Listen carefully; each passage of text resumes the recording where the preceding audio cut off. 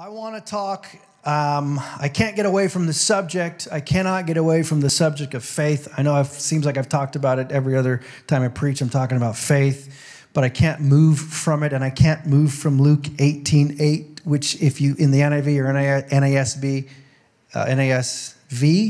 New International Version, says, when the Son of Man returns, or when the Son of Man comes, will he find faith on earth? I want to be found with faith. And I love how it reads in the Passion Translation. God will give swift, I'm already in the sermon now, guys. I'm in it now. God will give swift justice to those who don't give up. God will give swift justice to don't give up. You've been praying for this thing. You've been standing. You've been believing on the promises of God. You might be real close to that thing happening. Don't give up, because the Bible says he will give swift justice in that area for you.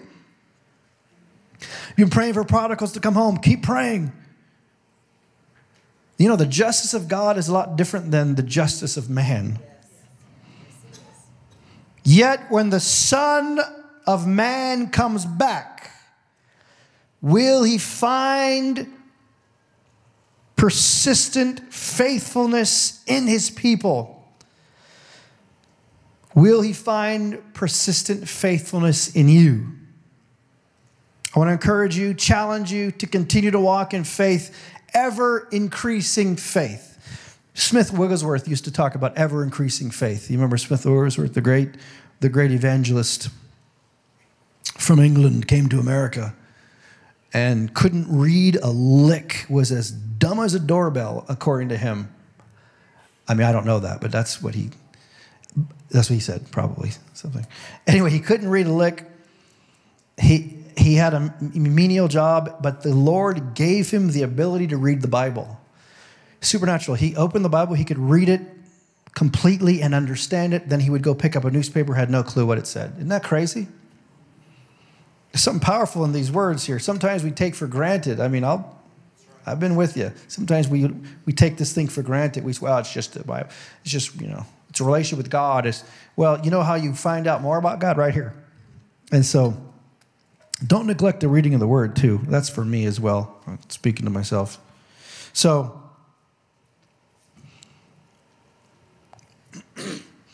we want to talk about ever-increasing faith. I got some stories I'm going to talk about real quick. But when we think of faith in the Bible as a substance, what do we think of? Faith like a what? Mustard seed. You know how big a mustard seed is? It's like a grain of rice. But you know that when you plant that bad boy and you in good soil and you water it and you take action with it and some people speak to their plants. I don't know, like, oh, come on, little plant, you can grow. I mean, you know these people? It's crazy. And I think there was like when I was in school, there was this scientific experiment where there were these 2 plants or 3 plants, and like somebody would speak nice to this one plant, and then they would like start like cussing and cursing this other plant, and they would feed it the same, but they would speak to it. And the plant that they blessed grew and was healthy, and the plant that they cursed actually died. Have you seen this study? This is, what? Wow. We have a scholar. You knew his name. Masuro Kromosondoroboso. Is that his name? Close? Nerd! But anyway, no. Thank you. Megan, you were awesome. Are you coming Wednesday night? Yes. So anyway, this is a whole nother message about the power of the tongue. I mean, that's a whole nother message we can go into. So I don't know why. Why did I talk about the plants? I don't know. All right. Mustard seed, thank you. So we plant the mustard seed. But do you know that the mustard plant or the mustard tree it's like as big as this building. I mean, it's enormous. I don't think it's as big as the banyan trees in Hawaii, though. Those are huge monsters. I was raised in Hawaii. Banyan trees, man, you could sit under that thing and get no sunlight. Those things are huge. But the mustard tree is humongous. I don't know, is a mustard, is it a pod? When you get the mustard, and does it come with ketchup on the tree? Here's the point of this dumb story. That thing has to grow. And even when it is grown, it is producing the mustard seed or the fruit or whatever, fruit or vegetable, whatever mustard is, steak. It is ever increasing. So it's not enough to have the mustard seed. That's what you start with. You have to let that thing grow. Faith must be active. You must put action to your faith. The Bible is very clear. Faith without works is dead. It's dead. You know, this is a scary one too. The Bible is clear that you can't please God without faith. Think about that one. Now, you all have some semblance of faith. You're sitting here. You accepted Christ, so you have some faith by grace. We have been received by Christ into the kingship, into heaven, into the glory of God. We're seated with him in heavenly places. We share the mind of Christ. The same spirit that raised Jesus from the dead lives in you. All this is amazing things. But we have to operate in a state of action, not passive, not passivity. Passivity? Yeah. Action, not passive. Passive faith is actually active doubt. We cannot be a people where doubt is in our forefront. We cannot have any doubt. Now, it's okay to question God about things. You know, God, what is it? You know, what's happening here? I was questioning God as I lie in bed for 2 weeks with stinking COVID. Believe me, I was the righteous anger that came up within me. And I'm like, God, what's going on here? Psalm 91 says, come on now. But guess what? It did not do. It did not shake my faith. It did not change who God said he was. It did not change the fact that he is healer and that I can live in divine health. And guess what? I'm here standing in front of you healthy. Why? Because God is who he says he is. Sometimes you need to go through the storm to kind of see how strong your faith is. Lee and I, again, this is the Lee day. We were talking last night about change versus transformation. In fact, it was such a great word. I want to have Lee preach it in a few weeks. Change versus transformation. Have you been changed or have you been transformed? If you've been transformed, you'll know that when your person that you voted for is not elected, you are not moved. I mean, our house is planted. Are we planted? Have we been built on the rock or have you been built on the sand? Don't be so fragile to be blown by this wind and that wind and here we go. Oh my goodness, oh God, are you with me? He's never not with you. Sometimes he stands out in the midst of a storm and he says, come. Like with Peter.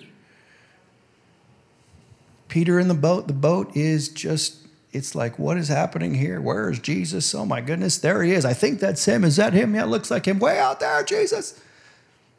So Peter goes, Jesus, if that's you, tell me to come out into the water. How about if that's you, why don't you stop the storm? But he's like, this Peter, man, he's something. How many of you kind of relate to Peter? Man, Peter, wow, a lot of Peter. Yeah. Who's John the Beloved? The one that Jesus loved. Of course, Deanna. Yeah. The one who, Lee, you're both. Yeah. We have a little of both. We have a little bit of all of us. Just no, we don't want Judas. That's the one. We don't want to have any part of Judas in us, but a little bit of Judas, no. The good Judas before he betrayed Christ. And so Peter, right, now, I would need more than just, if that's you, call me. I'd need if that's you, I need a word of knowledge. I need you to tell me what I had for dinner last night. Okay, that's not enough. I need you to tell me my phone number. It's like, that's not enough. No, I need something more than that, right? So Peter takes a step of faith literally into the storm, on the water. That's much more than some of us have ever done. I mean, really. Sometimes we go like this. Well, I don't think so. We put a little toe in the water. Oh, that's pretty cold. But Jesus going, no, come on. No, come. Come on, it's fun out here. It's going to be fun to run a church. Come on. It's going to be fun to move to Vegas. We just lost Dan and Steph. That's not good. We just sent out Dan and Steph last week. Was it last week? They're going to Austin, Texas. It's because, you know why? Because God said, come on. I got a new experience for you. Come. The water's fine. And so Peter steps out, and guess what happens? He walks on water. Anybody know anybody that's walked on water ever? Even one step. This guy in Vegas, he's a fraud. What's his name? He does the water. Give me a break, Chris Angel. Come on now. Plexiglass, come on. There was no plexiglass. Wasn't even invented yet, Lee. So he's walking on the water, and then guess what happens? Just like what happens with us. He starts to get distracted by things that are happening around him. The storm, these waves are pretty big, actually. This water is pretty cold. Is that really Jesus? Because I'm starting to get a little nervous here. Why would you have called me out here? Why wouldn't you have just said stay in the boat? Even when I said call me, you should have just said stay in the boat. So Peter starts looking around. He goes, man, I'm about to lose my house. This doesn't seem right. He says, man, the country looks like it's in turmoil. This doesn't seem right. Cities are burning down. This can't be right. This is not the right thing. I'm totally distracted by everything. And so then what happens is the Bible says he begins to sink. What happens is his faith begins to wane. Not Wayne Ritchie, my father, but wane. His faith begins to wane. Doubt begins to creep up within him. And it happens quickly, doesn't it? And he's looking around, and I find this very interesting. The Bible says he begins to sink. It doesn't say he plops to the bottom of the ocean, which I would probably do, plop. It says he begins to sink. Why? Because there's still elements of faith wrapped in his doubt that is holding him up. And Jesus always comes through, doesn't he? Jesus doesn't let him sink. He's not going to let you sink. The Bible says Jesus comes and takes him by the arm and walks him back into the comfort and safety of the boat. Now, we could look at that and say, Peter, that was a failure. I don't see Peter like that as the failure. I see Peter as one who took a grandiose step of faith and just let distractions dictate what he was thinking for a moment.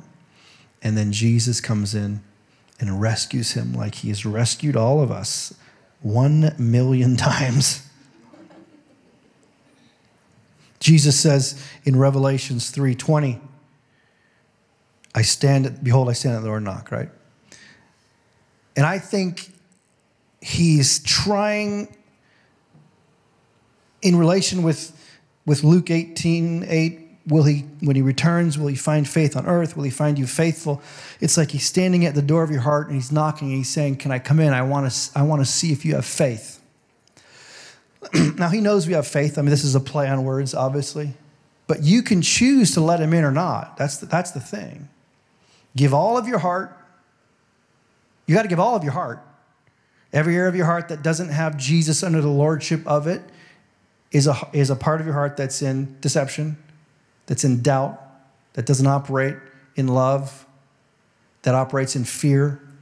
We've said this before, any part of you that has fear or anxiety is a part of your life you have not surrendered to Christ, because perfect love casts out all fear.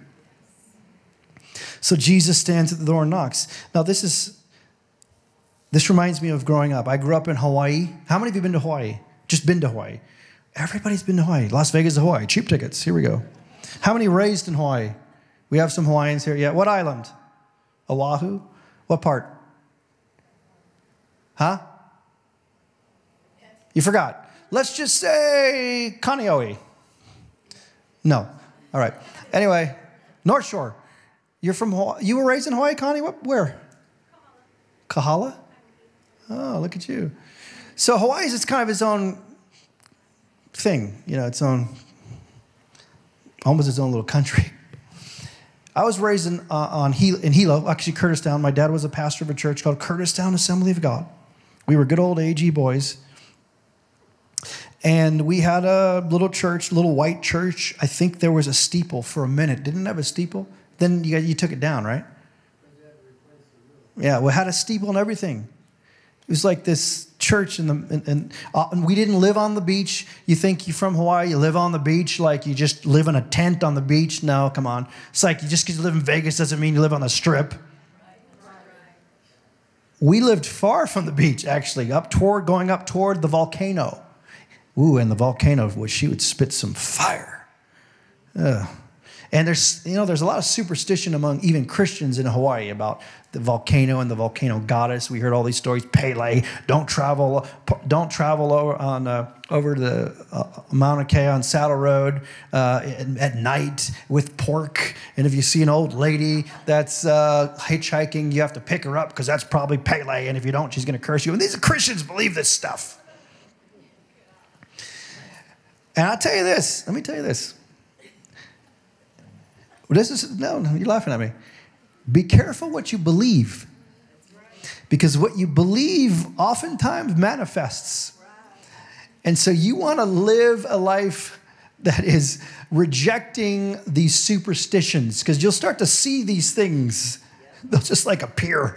You're like, I told you. No, you're stinking. What you focus on, you will see. Focus on Christ. Focus on the Holy Spirit. Focus on God. Focus on the goodness of God, and you will see the goodness of God. So, thank you. So, I grew up as a PK, pastor's kid, and we had this church, and my dad was Assembly God pastor, doing his thing, right? And we had what was called a parsonage on the property. You know what a parsonage is? What is it? Yeah, it's a free house given to the pastor by the church. Usually it helps because if they don't pay you a lot, you get a parsonage. Parsonage can look like whatever. You don't get to choose what it looks like. Here's your parsonage. Running water, good. Hey, check. So we had a parsonage. We had about 2.5 acres. So when I grew up, on 2.5 acres, 3 acres, when I grew up, we didn't have cell phones. This is how old I am. Some of you guys, I know that I'm not old as half of you, thank God. But we did not have the internet when I was in school. No internet. Can you believe it? Have you heard of such a thing?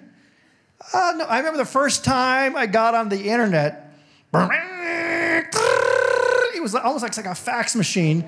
It was a Tandy 1000 computer. And it's like these it would like. You'd see this picture of this. Oh my goodness, look at that. It's amazing. It's like the technology cannot get any better than this. This is unreal. How could we get any better? Right? Like, how could we get any better than an iPad that like I'll say something and then five seconds later it pops up with an ad for what I just said. Get off me. My goodness. Anyway, I digress. You know, it was the early 80s, and everybody was friendly back then. It was like, everybody loved each other. And we lived on this island, the big island of Hawaii. But it was a different time.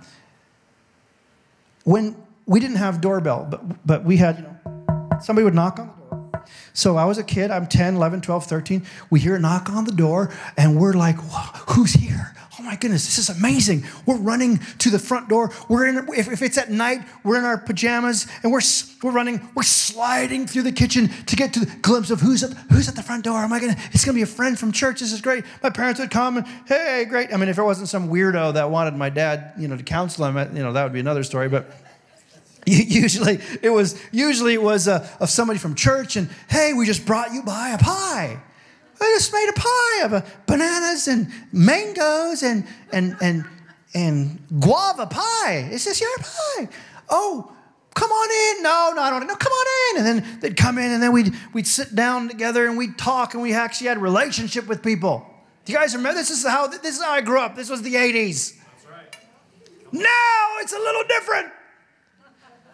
Now it's the doorbell. Bing, bong, ding, dong, bong. Some of those have those long doorbells. It's like, oh my gosh, it's a song. So now the doorbell, I'm just being straight honest with me now. This is how we are. I've changed a little bit. We got jaded a little bit, didn't we? Doorbell rings. I'm probably sitting there. I'm probably worshiping. I'm probably in a state of worship and prayer in the living room. Or I'm eating. My kids are probably upstairs in their rooms on their devices. My son, he has the TV on, computer monitor, his laptop, and he's on the phone all at the same time. And I walk in his room, I'm like, what is happening here? What are you doing? Well, I'm watching The Simpsons here. Yeah, I can see that. I wasn't allowed to watch The Simpsons. I'm watching The Simpsons. What's on this screen? Well, that's got, I'm watching a video of this guy giving a tutorial on marbles. Okay. What's on this screen? Well, this is, I'm typing up some sort of new code to break the internet or something. And who are you on the phone with? Oh, I'm on the phone with Josiah Wexler. Okay, cool. Well, that's okay. That one's okay. But it's like my goodness. So don't blame me. Now, some of you are judging me. I can feel it now. Well, you're the parent. Why do you allow so many things to go on? You parent your kid. I'll parent my kid. I got good kids. I got good kids. They love God. They stand for righteousness and purity. I got good kids. So I think we're doing all right. And we could always use help from the prophet if you want to give us help. The parent prophet. So now what happens is, I don't know. Now what happens is we're all doing our thing. The doorbell rings, ding dong, and nobody's running to the door. We're running away. We're going, what? I'm saying, Carly, did you order Amazon? No, I didn't order Amazon. Who could that be? Our kids are popping their head over the railing. Who do you think it is? I'm like, I don't know. Get down, though. Be quiet. I'm trying to watch a show. I'm praying. I'm trying to pray. We don't need this. What is 5 o'clock in the afternoon? Give me a break. So we're quiet. We hear it again. Ding dong. I'm like, everybody get down. Get down in position. Get away from the window. Can somebody relate? Come on. It's a sad state of today's. It's a sad state. I'm exaggerating a little bit. But we've lost some of that thing, some of that relationship thing. What does this have to do with faith? Nothing. But it reminds me when Jesus says, I stand at the door and knock, how are we responding when he knocks? Are we running to him and throwing the doors of our heart open saying, come, search me and know me, O God? Or are we hiding things from him? You can't go in that bedroom. Jesus, where's the faith in this house? Where's the faith in your heart? It's locked away in the closet. I just use it when I need it. And Jesus says, you need to have faith that is ever increasing.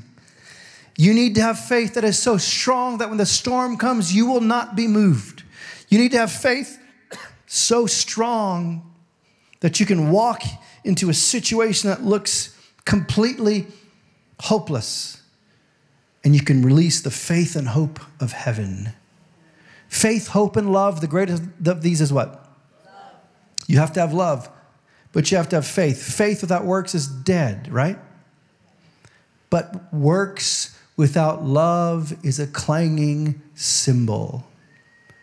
We have to operate out of faith, hope, and love. This is what the world is screaming for today. They don't need a bunch of Christians walking around with their head in the sand, have no clue, have no answer for anything. We have literally access to the creator of the universe. God knows everything. We should have an answer to the world when they ask questions, and the answer is always Jesus. You want truth? His name is Jesus. You want to be awoke? Be awoken to the Holy Spirit. Be awoken or awakened to Jesus, to the Father. This is truth. I love this as well. Lee, you can come on up. Psalm 119, it's verse 89. Remember in the first service, I couldn't read. I didn't have my glasses in the first service, and I couldn't read the little tiny, I think I said it was verse 470. It's verse 89. Psalm 119. The title of this little section, you know, sometimes the Bible, certain versions have little titles, subtitles or whatever. This is called Faith in the Word of God. And the Word of God is not just this, but it's also Jesus is the Word, right? Standing firm in the heavens and fastened to eternity. That's a great word picture right there. Fashioned to eternity. Fashioned. That means you're there. You're with it. You're fashioned. Like, think about it. Fashioned to eternity. I love that. It says, standing firm in the heavens and fastened to eternity is the Word of God. Your faithfulness flows from one generation to the next. We sang about that this morning. The faithfulness of God from one generation to the next. All that you created sits firmly in place to testify of you. By your decree, everything stands at attention. I love that. By your decree, God, we stand at attention. We're not slouching. We're standing straight, chest out, knowing who we are and knowing who God is, regardless of circumstance. For all you have made serves you. Because your words are my deepest delight, I don't give up when all else was lost. I don't give up. When the doctor says you have this disease, I don't give up. My faith stays strong. When it looks like I can't pay the next bill, I don't give up. I don't go into hiding. Oh, Lord. When my prodigal has not yet returned, I don't give up. I believe God is true to who He says He is. I believe that I will be healed by the power of God. Doesn't mean we deny the doctor's report. Don't be stupid. That's called the spirit of stupid. But what it means is, like, this is a Bible verse. This is the Bible. We walk by faith, not by sight. So I can see that doctor's report, or I can see that bad report, or whatever it is, and I don't deny it, but I say there's a greater truth. His name is Jesus. And be smart and take your meds. Doctor. Sometimes God works through the hands of doctors that don't even know God. Well, I want a doctor that's a Christian. Well, yeah, I do too, but I want a doctor that knows something about medicine. to be honest with you, because I'm the Christian of the two. I'm the believer. You don't have to be a believer. I just want you to hear, because even the non-believers can hear from heaven. He'll give them wisdom and strategies. Think about it. I mean, you don't think God gave Steve Jobs some wisdom and some creativity about iPhones and about laptops? Come on. There's a verse in the Bible that even says, and I don't know what it is, but I know it's there. I'm really bad with addresses. But it says, it talks about even the righteous of the sinner. Do you remember that verse, Lee? The righteous in the sinner. Because here's the deal. Anywhere there's love, there's God. So because God is love. So even the non-Christian that loves his kid, you say, well, that's not real love. Well, get off your little religious high horse and understand that if there's love in his heart, that means there's God somewhere, because God is love. You cannot separate God from love. I'm not saying he's received God and that he's a Christian. I'm not saying that's a whole other story. I'm saying that. But what I'm saying is that everybody was made in the image and likeness of God. There's a little bit of God in everybody.